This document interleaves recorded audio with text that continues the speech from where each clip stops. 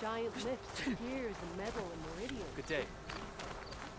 So what? Your arrows be true.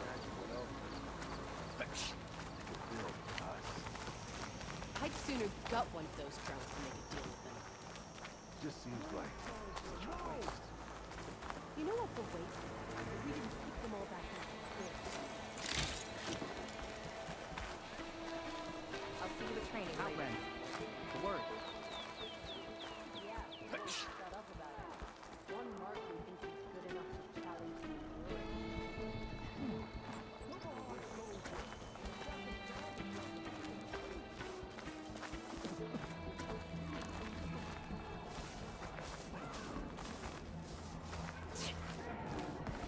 Outlander. The craft does not await you. Our leaders have spent too much time in the hot desert. I have a air. question for you, Outlander. You wanted to speak to me? The name's Zolka. Have you heard from up north? From Bleeding Mark? I'm guessing that's a place. One of the desert's villages. They send their yield of ash blood so the Bereka over there can mark the skin of our soldiers. But it's been a long time since the last supply run. Too long. If you think something happened to them, can't you send someone to go check?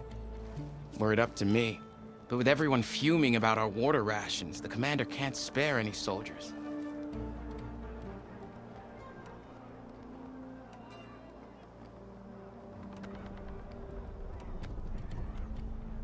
You mentioned the village up north sends some supplies to the capital.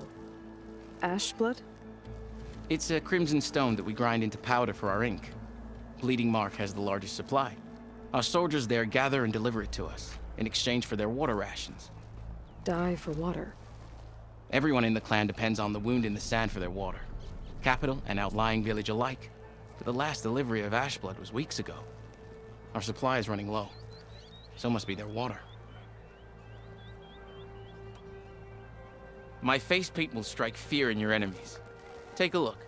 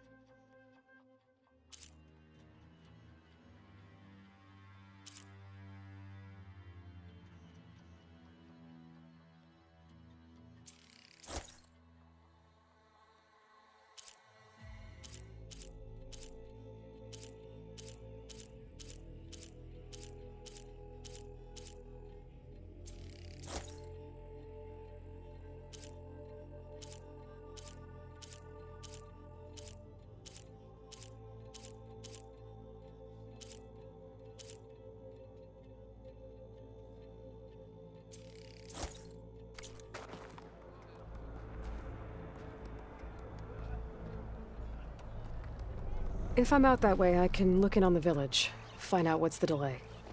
You have my thanks. Head north to a ruin where the desert meets the mountains. That's Bleeding Mark. Ask for Kentok or Natika there. They'll know what's going on.